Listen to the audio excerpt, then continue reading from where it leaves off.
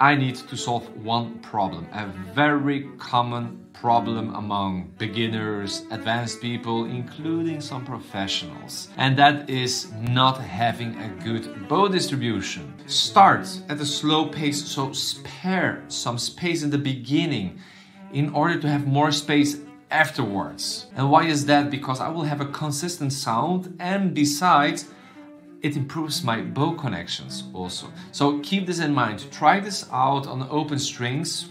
Count until 4 when you play an open string, or when you do scales or any musical piece. So start with a slower pace, and then bit by bit, gradually, you move until the tip of the bow. That's the pro tip I wanted to give to you, so I hope that you really will play around with it.